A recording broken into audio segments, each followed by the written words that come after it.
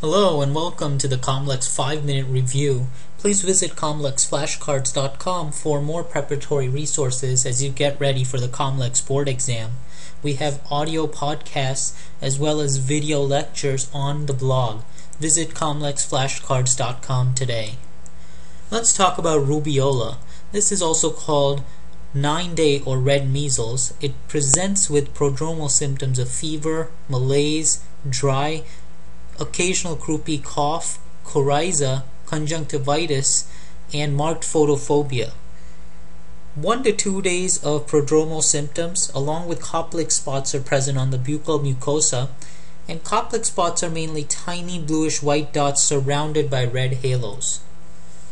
Also on day 3 or 4 there's blotchy erythematous blanching mapulopapular exanthem which appears, and the rash begins at the hairline and spreads cephaloclaudally and involves the palms and the soles.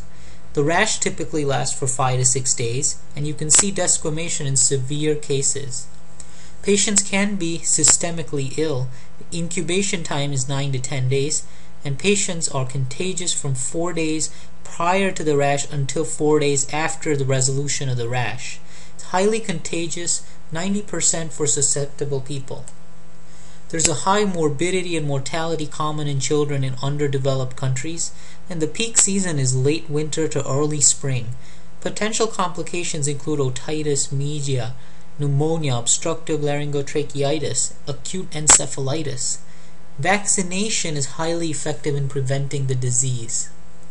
And again, here's a picture showing you the buccal spot, koplik spots, and on the right you see a common rubeola or red measles rash.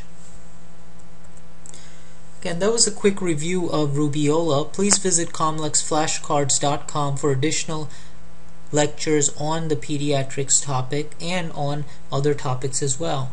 Visit www.comlexflashcards.com and good luck in your preparation for the board exam.